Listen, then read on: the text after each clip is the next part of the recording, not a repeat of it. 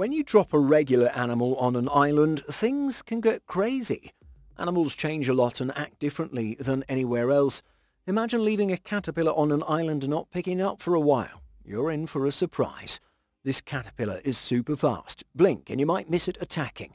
Getting this speedy takes either superpowers or intense training, or simply ending up on a deserted island away from the rest of the world. Hawaii is home to some unique animals, and some of the coolest is the carnivorous caterpillar. Caterpillars usually turn into butterflies, but these guys are different. As adults, they eat flowers and seeds like regular butterflies, and they look kinda cute with their green fuzzy wings. But here's the twist. Out of Hawaii's 20 caterpillar types, a whopping 18 are expert bug eaters. They're like top-notch hunters, using camouflage to sneak up on unsuspecting fruit flies. Sometimes they even trick their prey by creating fake paths on leaves, making them come closer for a surprise attack. These caterpillars are seriously good at hunting. These carnivorous caterpillars have long, thin parts at the back of their body that work like feelers. When an unsuspecting insect touches these parts, which they usually don't expect because caterpillars aren't supposed to be predators, our deadly caterpillar quickly moves backward. One strike is all it takes to capture and grab the insect, holding it tightly. What makes these Hawaiian caterpillars even more dangerous is the claws they use to hold their prey. If you look closely, these claws resemble spines. They're so long that they can easily pierce the victim. Caterpillars from Hawaii are relentless eaters, going after any creature they can grab without being picky. They target insects like flies, moths, crickets, and even cockroaches, basically anything that can't escape fast enough. There are even sightings of them hunting down other caterpillars, though it's not clear if it's a predator versus predator showdown. This strange behavior of caterpillars is unique to Hawaii. Some believe the ancestors of these caterpillars probably didn't hunt live prey initially because most caterpillars from this group aren't into meaty meals at all. The few that do prefer animal snacks live exclusively in Hawaii. Even among them, 2 out of 6 species still prefer plants over hunting. It's not like these caterpillars are ditching protein, let's just say they have a more diverse menu. Putting all of these puzzle pieces together, some scientists think it is logical that hunting is a recent adaptation, probably caused by the population being isolated on the island. Out of the 6 carnivorous Hawaiian caterpillars, 4 aren't interested in nibbling on anything green. They're so predatory that they wouldn't touch a leaf even if they were starving. Sure, they might munch on leaves to set up their hunting ground, but once they're done, those leaves are promptly spat out, even though any regular caterpillar would find them quite a feast. Some think that these caterpillars have evolved a lot to become predators, and there's no going back for them. Even if they fancied a switch, it wouldn't work. Predatory caterpillars opting out of their diet will just die. But insects didn't exactly doom themselves with their choice. Turns out going carnivorous has been a big win in the so-called evolution game. Remember how there are way fewer herbivores? That's because eating neighbors works better than munching on leaves. Curious how and when the local caterpillars switched to meat? It seems like, as with many things on this planet, scientists will say it happened by accident, or rather by a bunch of accidents all at once.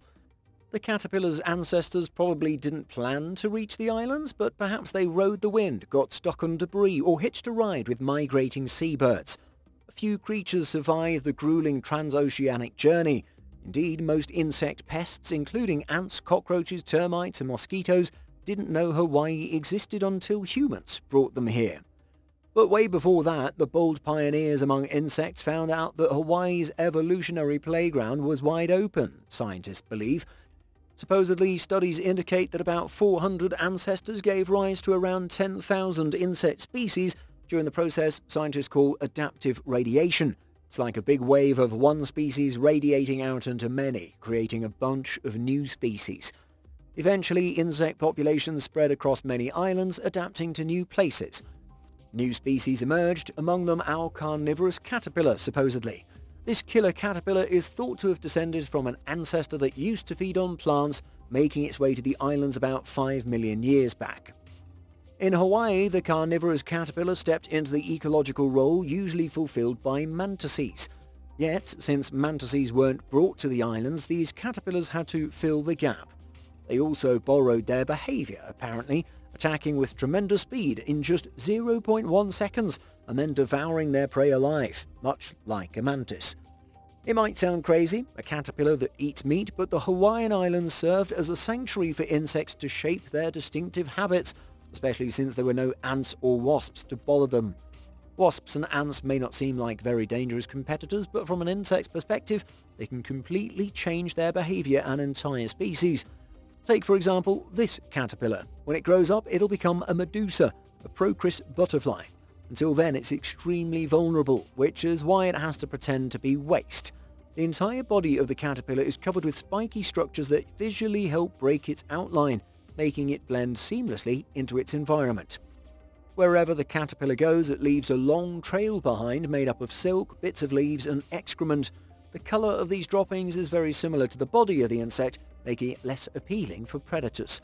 While resting, the caterpillar aligns itself with these chains of droppings, essentially becoming invisible. It hides among the excrement, which may sound disgusting, but it's a clever strategy that seems to work. Scientists believe this is how the caterpillar blocks the ants' route, making them steer clear. Now let's delve into the attack structures and behavior of carnivorous caterpillars. Did they grow all that on purpose, or is there evidence that these structures served a different function before? The snapping function has been observed in other non-carnivorous caterpillars of the genus, but it's used as a defense mechanism, not for attack. In essence, this is what scientists claim. It seems like the caterpillar was created for a different purpose, and the transition to predation is a behavioral modification that utilized instincts already preset by nature. In other words, they switched from eating plants to hunting without drastically altering their bodies, they just repurposed some parts. This transition is pretty straightforward and makes sense, right?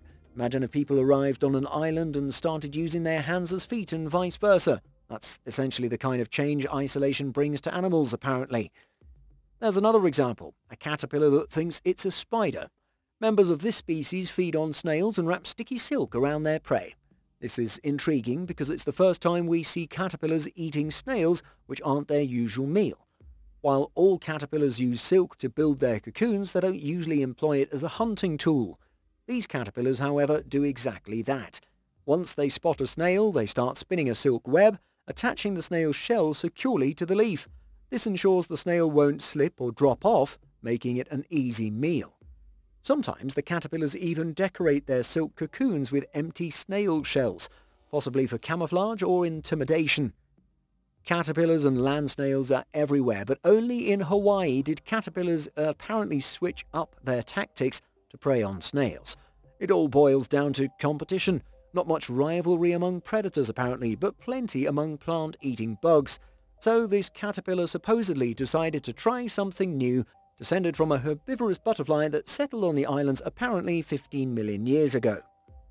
Islands are known as hotbeds of evolutionary activity. In Darwin's time, scientists recognized that islands are like non-stop evolutionary parties, without natural predators around.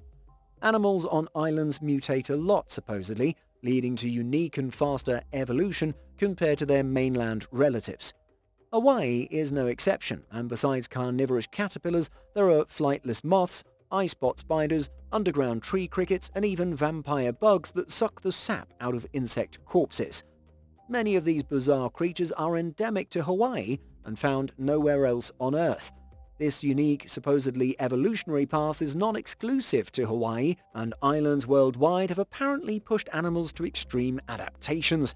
It may sound like a scene straight out of a horror movie, but it's just supposedly nature's way of finding extraordinary solutions to survive. In the early 1900s, the kea, a highly intelligent and mischievous parrot, underwent a surprising dietary shift from seeds and bugs to red meat. On New Zealand's South Island, kea were accused of hunting vulnerable sheep, tearing into their flesh and digging for their kidneys while they were still alive. This led to the deaths of thousands of sheep, and the kea became infamous for their predatory behavior during this period. Naturalists and shepherds observed these incidents, and suspicions were confirmed when wool and raw mutton were found in the stomachs of kea birds shot on sheep runs. People started sharing stories about the brutal attacks, with reports of kea wiping out large numbers of sheep in a single night. The anger towards the kea escalated to the point where it became legal to kill them. An estimated 150,000 Kia were killed between 1868 and the 1970s. Scientists today propose various theories about how the Kia developed a taste for meat. It's suggested that Kia, originally herbivores like other parrots, turned to a scavenger lifestyle during winter when their usual diet of berries, insects and roots became scarce. Over apparently millions of years, Kia have evolved into adaptable eaters, and when humans brought sheep to the islands, Kia developed a liking for their meat. While the Kia's predatory behavior toward sheep is not observed today, they are on the verge of extinction. Farmers occasionally get worried when they spot strange marks on their animals, but the once infamous Kia is now recognized more for its playful antics than its past predatory nature. In a separate scenario, finches on Wolf Island, located north of the main Galapagos Islands, supposedly have adapted to feasting on blood during dry spells. These smaller finches boldly peck at larger seabirds, including their eggs, and drink their blood. The behavior is an adaptation to survive when seeds become scarce. Similarly, piranhas, the feared predators of South American rivers, have ancestors that were once plant eaters. Some South American fish species, known as pacas, are considered close relatives of piranhas and were originally herbivorous. The rise in competition for food within South American river systems sparked genetic changes, leading to pacas to develop teeth and transform into the carnivorous piranhas, apparently. These examples illustrate how animals can adapt to survive in changing environments and competition for resources, often resulting in unexpected shifts in diet and behavior. In nature, survival is a dynamic process, and species often undergo remarkable adaptations in response to changing environments and competition for resources. These stories highlight the intricate dance between species and their surroundings, illustrating how unexpected shifts in diet and behavior can emerge over time, ultimately shaping the fascinating diversity of life on our planet. If you enjoyed learning about these fascinating stories, please consider subscribing for more captivating insights into the wonders of the natural world. Thank you for watching.